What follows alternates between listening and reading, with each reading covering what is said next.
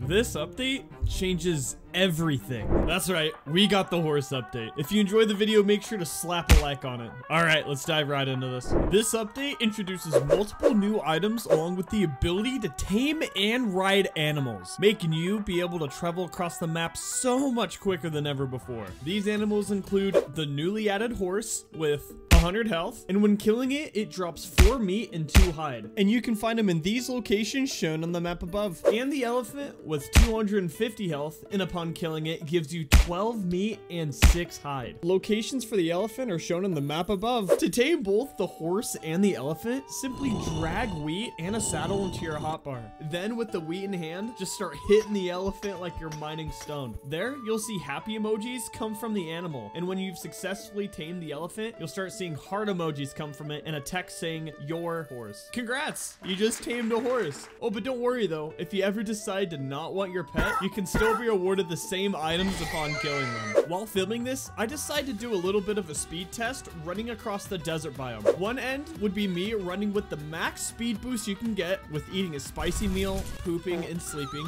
versus just riding the distance with the horse. My results were running on foot took me about 45 seconds versus riding the horse took me about 30 seconds. Nearly a 15-second difference with riding the horse, making it such an effective tool when getting around. Lastly, a couple of neat items that were just added is the addition of horse and elephant armor. These items give your mount extra health to prevent them from dying in battle. The horse armor costs a whopping 6 steel, 1 steel nail, and 3 rope, while the elephant armor costs an expensive 15 steel, 1 steel nail, and 6 rope. Though when looking at the health difference, the horse with horse armor has 160 health, while the elephant's health was increased from 250 to 400, making it so worth it if you plan on raiding bases with this. Lastly, if you see your horse's health get low, just feed it some wheat and it'll be back up to full health in no time. All right, well that's it for this update. Like and subscribe and put your thoughts in the comments below. Thanks.